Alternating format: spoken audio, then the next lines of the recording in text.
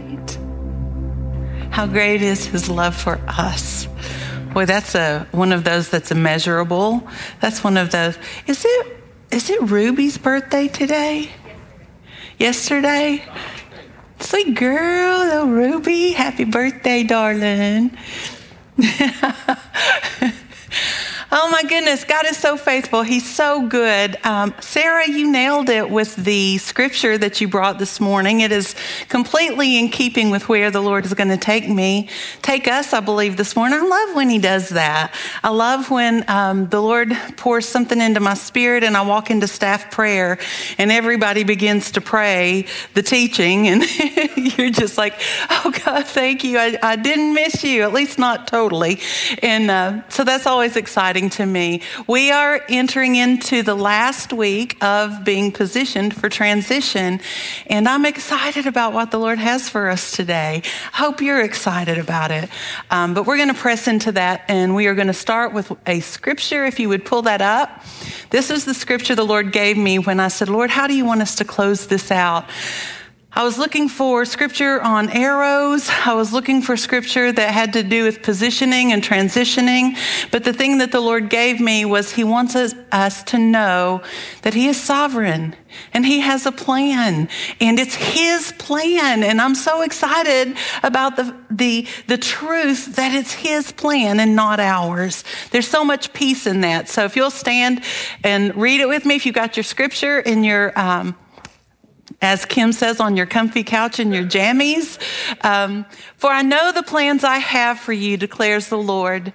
Plans to prosper you and not to harm you. Plans to give you hope and a future. Then you will call on me and come and pray to me, and I will listen to you. You will seek me and find me when you seek me with all your heart. Father, I thank you so much for your word. Father, the times that this has ministered to me, Lord, I can't even count them. To know, God, that you have a plan and we get to be a part of it, Father, and that we can walk fearlessly into the center of your will, fearlessly into the plan that you have for our lives, the plan that you have for this house, Father.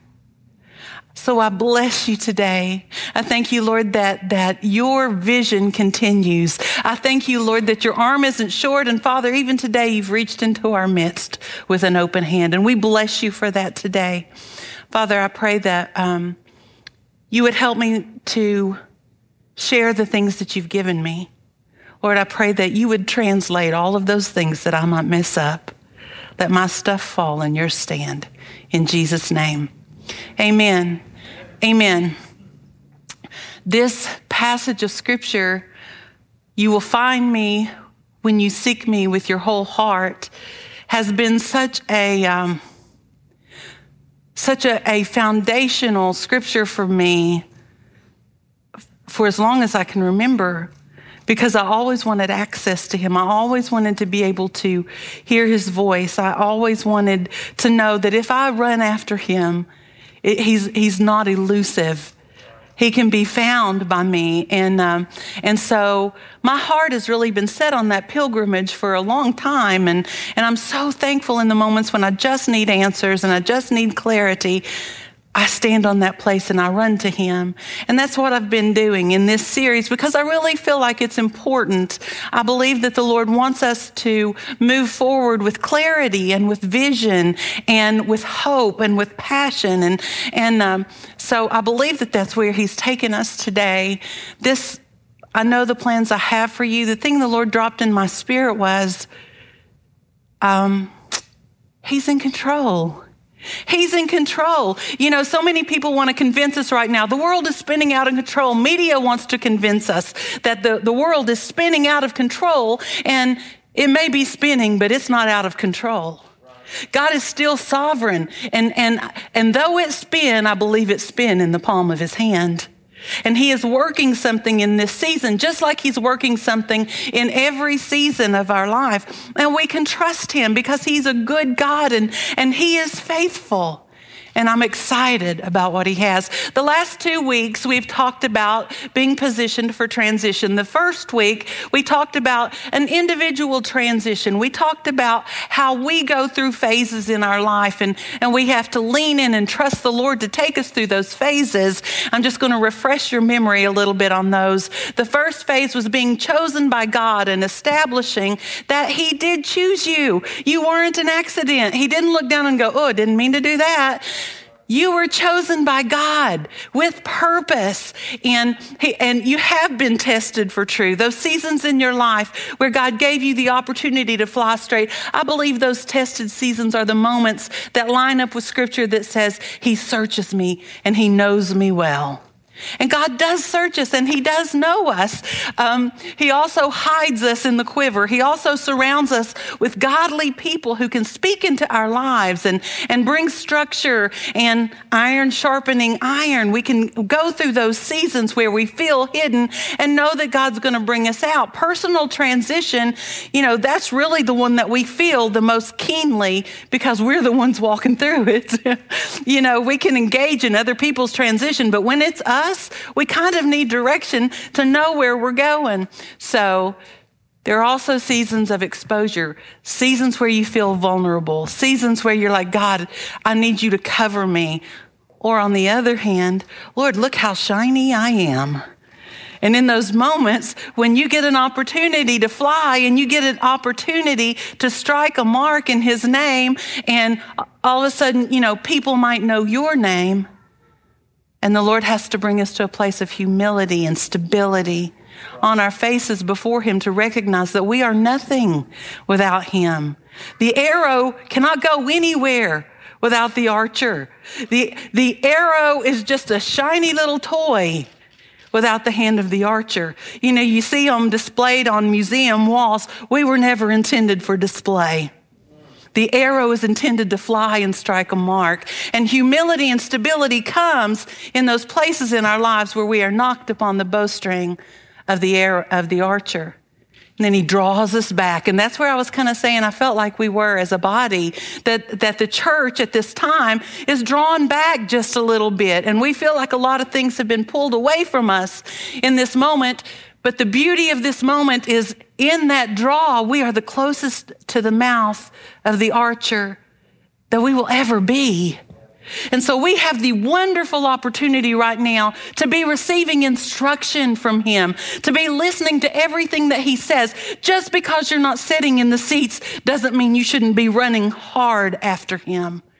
Running hard after him, because when you're drawn back, the next thing is being sent, and there's got to be some impetus behind that. There's got to be something that thrusts you across that threshold that's coming, and there is one coming. So listen, get in the Word, pray, seek him in your own personal transition so that when the time comes and you are released, you are able to fly. And then we shared that one of the wonderful things about being released is that the archer doesn't waste an arrow. You fly once, you strike the mark, the archer goes and retrieves the arrow and uses it again. We have many flights. We have many marks to strike. That was our first week in transition. Personal transition, how we handle it, how we seek him out in these times. Last week, we talked more about leadership and how we handle this generational impartation that we're supposed to be a part of continually, how we advance the kingdom and move forward and things don't die with us. We talked about Elijah. We talked about Elisha and how we are supposed to recognize the calling in other people's lives. And we're supposed to be bold enough in the Spirit and confident enough in what God has called us to do to share what we know. To open the mantle, to share it and go, this is what it looks like to walk in this. This is what it looks like to walk in the calling and the anointing that you have. Fearlessly advancing the kingdom of God through generational impartation, through discipleship. And we talked about that last week with Elijah and Elisha, and I love that. I love that God did that. So we've talked about healthy transition personally, and we've talked about healthy transition as it relates to the generations. And I really believe that what the Lord would have me share today is what that looks like for us corporately. How do we walk into transition? I've been praying about this for a long time. I mean, I have. From the time that Pastor Bruce and Pastor Wayne made their transition into their next season, I've been praying about what this next transition looks like and what the Lord would have for us as a body. And I know that He has a plan. I have to tell you, though, it's bittersweet to me. It is very bittersweet to me because Pastor Ronnie has been my pastor for 30 years. He is my friend. He has been my mentor. He has not only led me to the edge of the cliff, he has shoved me off from time to time.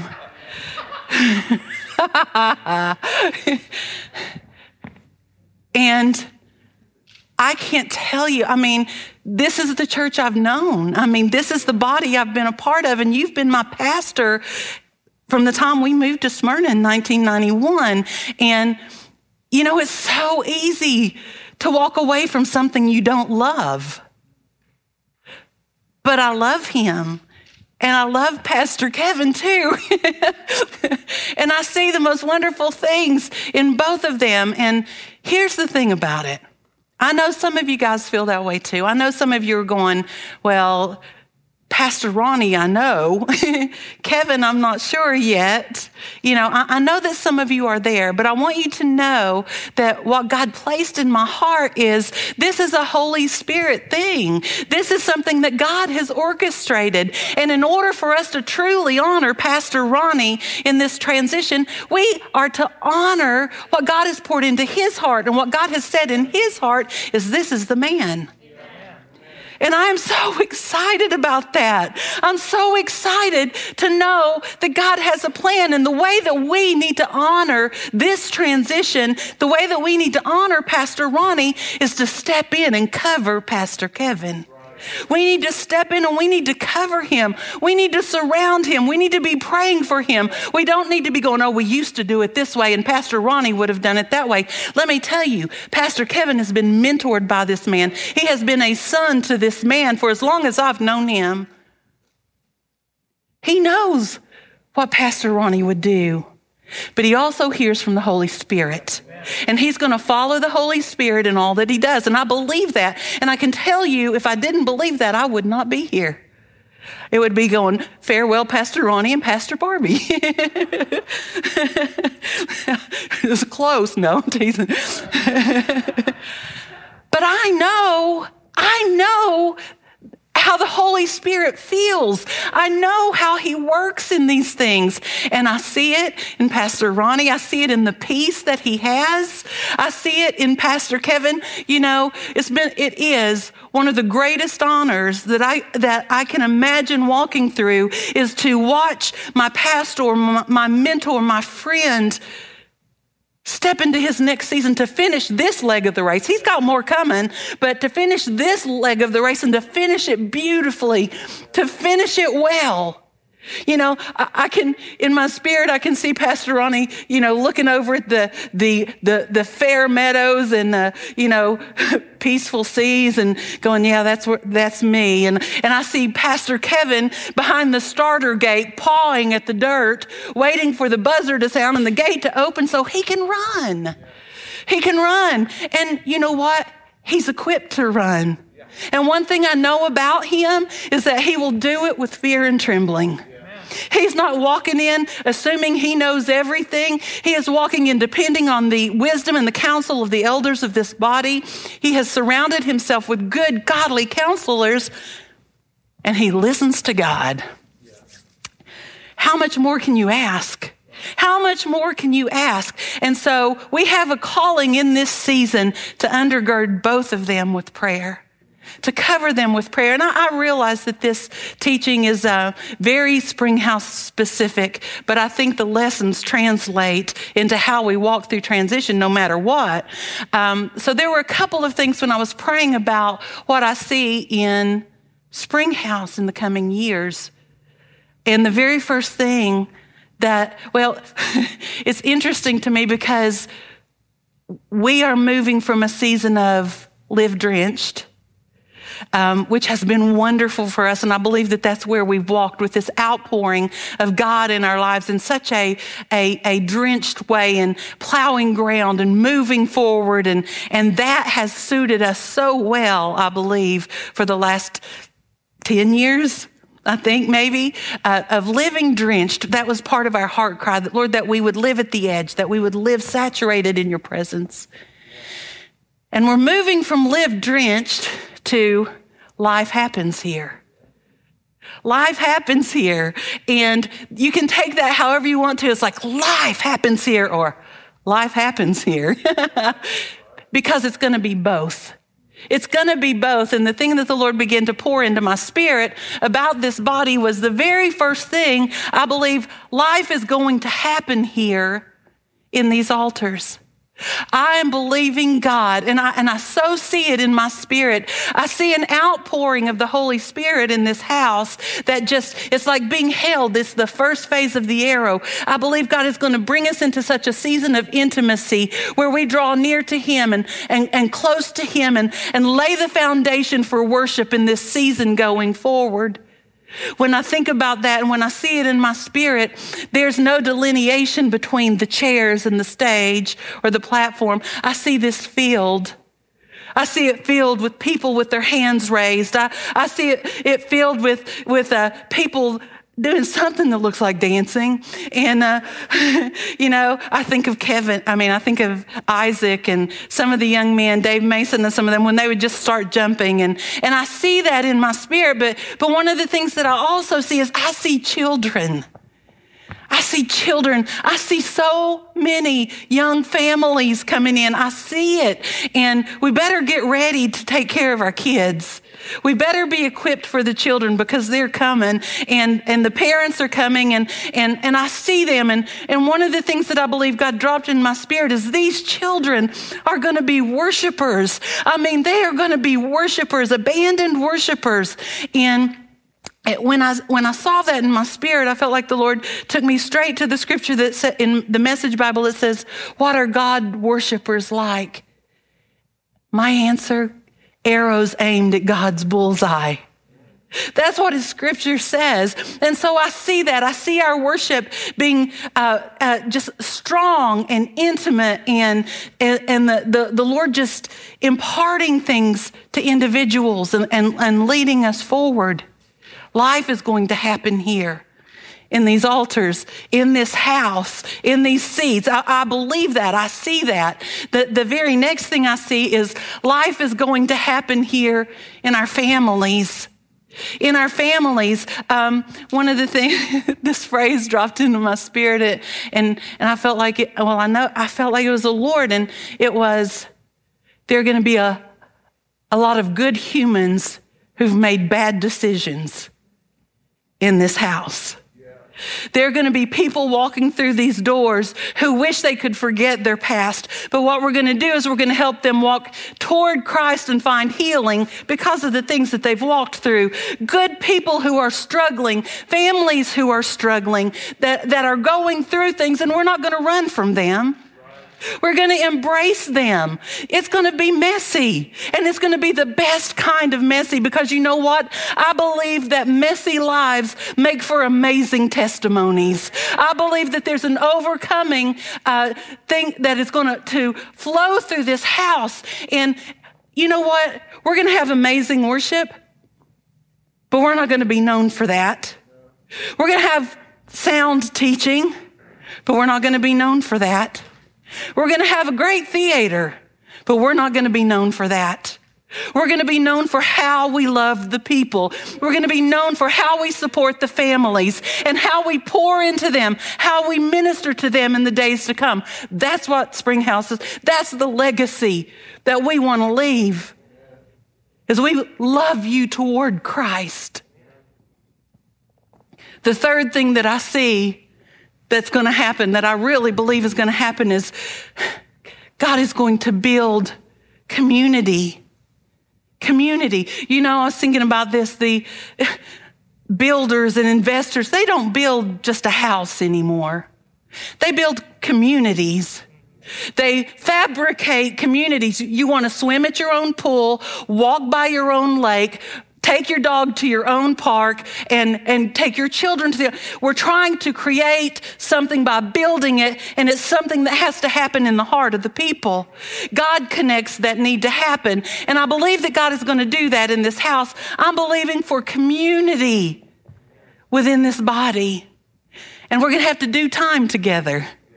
We're going to have to invest in one another. We're going to have to make the phone calls, do the texts, have the dinners, play on the playgrounds, have the picnics, do life with one another.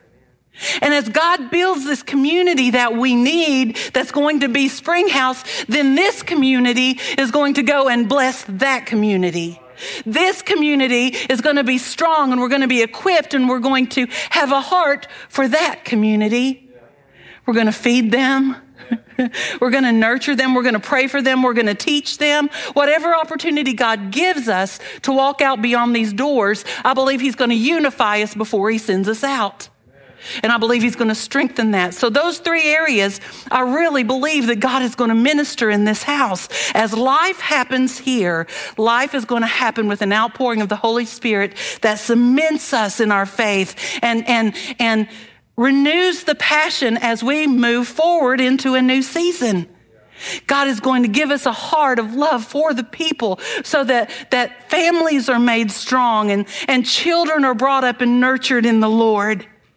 Then He's going to strengthen us as a whole body, as a whole unit together, so that we can go and make a difference in our community, and we can put our footprint and our fingerprints on the lives of those that God has surrounded us with.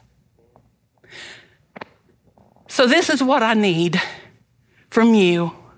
This is what I need from you. I need you to pray. I need you to pray.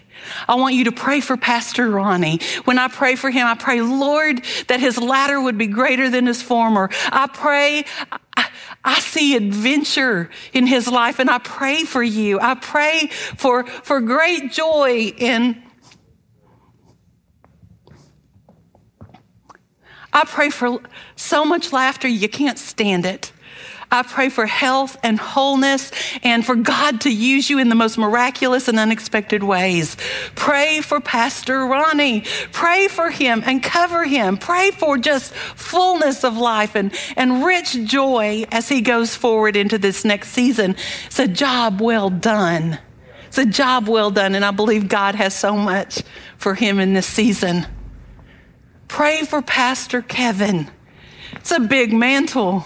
It's a big mantle. Pray for Pastor Kevin that he would hear God's voice first and foremost, and that he would obey whatever the Holy Spirit tells him to do.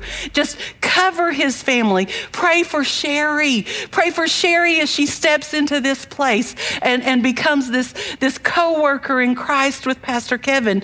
God's not through with Sherry.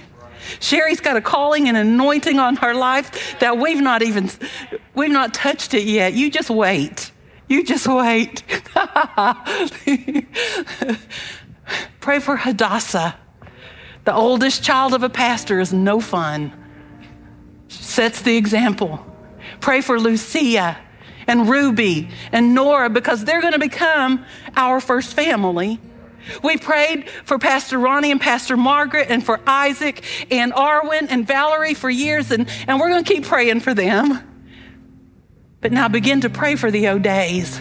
Pray for those little girls. Pray for their mommy and daddy, and that first calling of being parents to stay priority, and then go to the rest.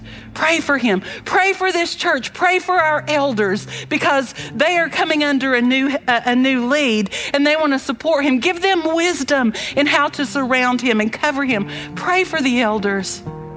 Pray for the admin board as we go forward. Pray for me.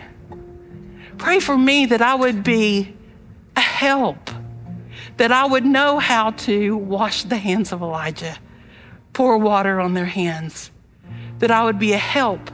I want that. I want that. And then the prayer that I want you to pray, just from this point forward is that in everything, this has been the heart cry of this body for 30 years. God, I want more of you. God, I want more of you. I want more of you in my individual walk. I want more of you, Father, as I come into obedience to the calling that you have on my life. I want more of you as I sit in the pews with these people. I want more love. I want more of you. And if we will begin to pray that, if we will begin to ask him for more of his presence, more of his wisdom, more of his direction, more of his peace, then all of these things will be added to us. So we're going to pray a prayer, sing a song. Go ahead, Brittany.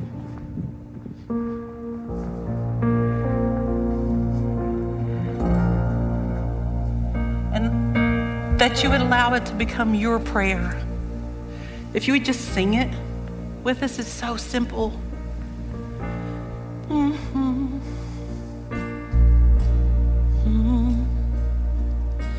Oh Lord, I want more of you.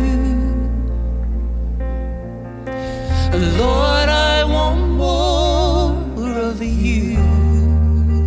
Yeah. Lord, I want more of you.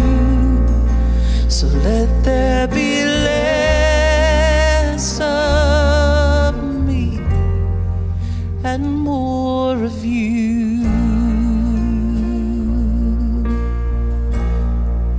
We're gonna sing it one more time.